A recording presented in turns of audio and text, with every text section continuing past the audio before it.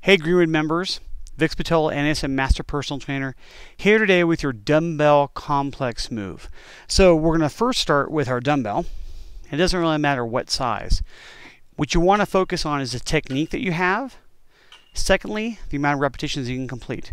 Obviously, we have a little short supply of dumbbells, but that's okay. You can still get some good conditioning workout with this. The first one we're going to do is a squat to a raise.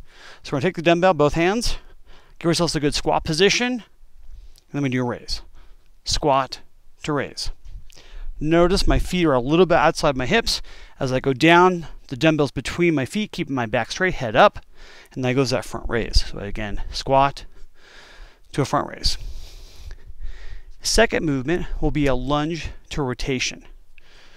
So we're going to have, again, the dumbbell here, elbows bent 90-degree angles. Take my lunge position, rotate, come back. Other side, dumbbell, rotate, come back. From the side, lunge.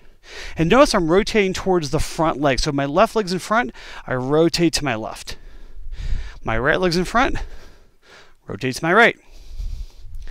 That's your lunge with rotation.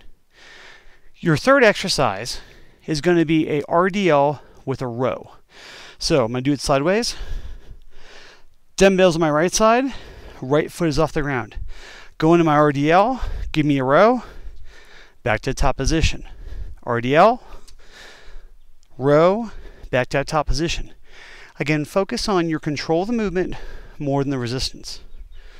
Here, row, back to that top position. That's your third movement.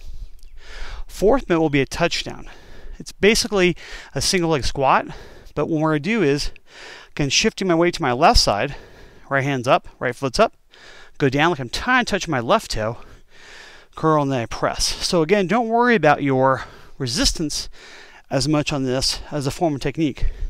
So again, keeping my squat position, chest is up, go down as much as I can, then I tap my toe if I need to. If that's too difficult, you can have your toe down, but most of the weight on that left side.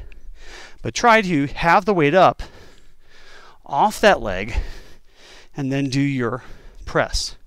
That's your fourth movement. Your fifth movement is going to be your crunch with a dumbbell to a sit through. So we're beyond the ground, crunch position. As I crunch, my head and body sit through the movement.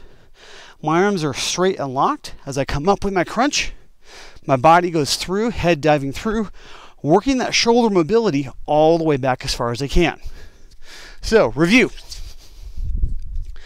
Dumbbell squat to front raise. Second, lunge to rotation.